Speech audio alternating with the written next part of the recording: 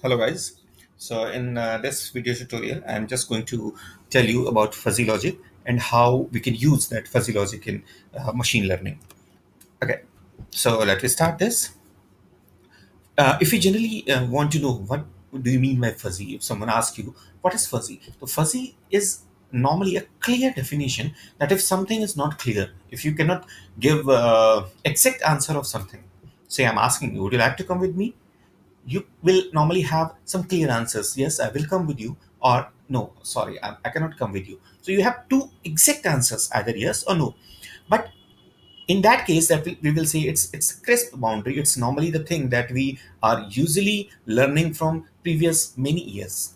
But if we are talking about machine learning, how machine can learn as humans do, or how machine can react as humans do, in that case we need a separate concept, because humans never normally, not never, but sometimes there are situations in which you cannot say that exactly yes or no could be the answers. There could be some variations of answers, and that is what fuzzy logic is, or fuzzy is. If we are talking about fuzzy logic, then fuzzy logic is a method of reasoning. Say how human mind reason, how it give reason of something, or how it give answer of something, how it recognize the things. So there are not the crisp answers of that always. So in that case, it's basically the approach of fuzzy logic is how human minds make decisions. Okay, how you just decide what you have to do. Okay, in that case, you must have to get some different values, some intermediate values that will not exactly yes or no. So that is what the fuzzy is.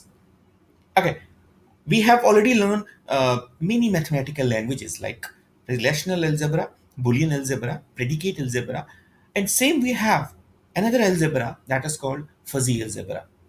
In fuzzy logic, it basically deals with the fuzzy sets. That means you have to understand the concepts of fuzzy sets and operations to understand how fuzzy logic work.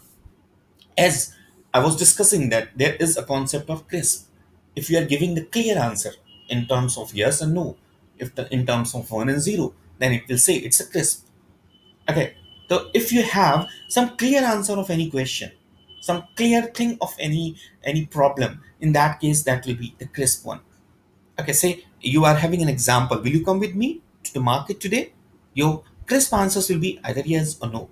But generally, if we will talk about human thinking, if we will talk about human answering, then it could have different answers like yes, absolutely, I will come with you. May not be, maybe, and absolutely no. So these are different options. Out of them, absolutely yes is the total membership, or the complete acceptance of the question, and absolutely no is complete non-acceptance of the questions. But in between, we have some other answers, and that's what fuzzy logic deals with. Secondly, we have another questions that is Ram honest. You could have some specific or clear answers, true or false, yes or no, 1 and 0. This is how the Boolean algebra or Boolean logic work. And before machine learning or before fuzzy logic, all computers or machines work with Boolean logic. But what we can do in fuzzy logic is precisely we can give different kind of answers as a human can give. Like as Ram honest, it is extremely honest, that is the membership value of 1. Very honest, zero point 0.5, 0.85. Sometimes honest, 0.35, and extremely dishonest, zero point 0. Right, so these are the different values that we are giving. That is the membership value that we are giving, on the basis of which we are defining, which we are giving that how clear, how close that particular person or particular answer is towards the question. And that is what the beauty of fuzzy logic. How it works: for working, we have simple steps.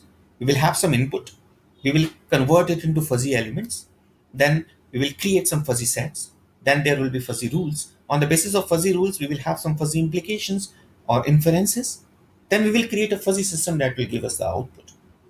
How this system is completely going to work, that we'll discuss in further lectures.